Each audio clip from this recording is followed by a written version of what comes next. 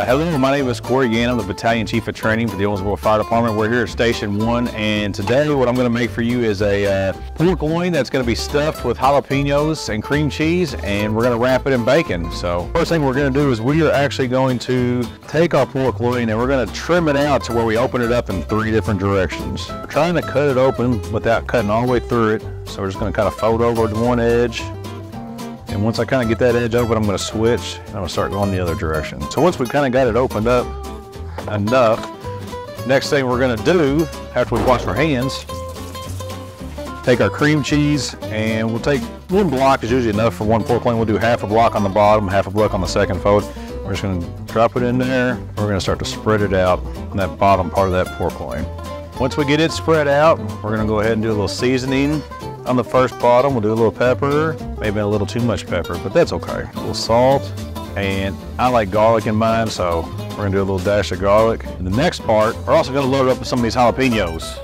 Gonna give it a little kick, but it's also gonna provide us a little bit of moisture for the pork loin as well. So once we're done with that one, we'll roll it back up on top of itself, as so. You can use toothpicks if you need to kind of hold it in place as well.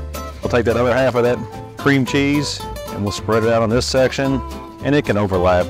Take our jalapenos, garlic, oh hey Kobe, some salt, and a little pepper. And lastly, all you do is you fold it back over.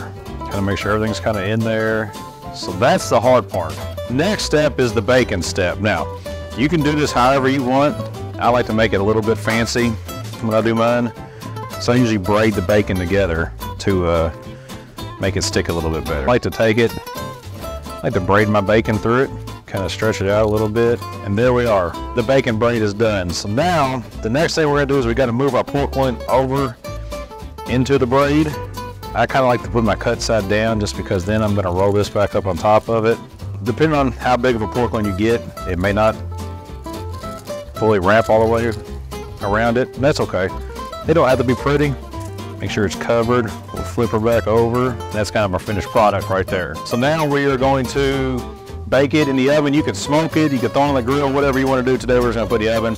I cook it about 4 to 425 until it's done. It'll probably take about an hour or so for this one to cook. Chow time. Let's eat. So here we are. We've been cooking for about an hour and a half, a little over, and we should be done here. Temperature-wise, it's around 155 degrees. Once we get it out, it's pretty much, you can let it sit, let it rest for a few minutes. You can see some of it's kind of started coming out. We got the bacon's nice and cooked, not too burnt. So usually within the firehouse, we'll add something. We'll get macaroni and cheese, we'll get green beans, some other type of vegetables, cook all that up with it, and then it's bon appetit. Enjoy, give it a whirl.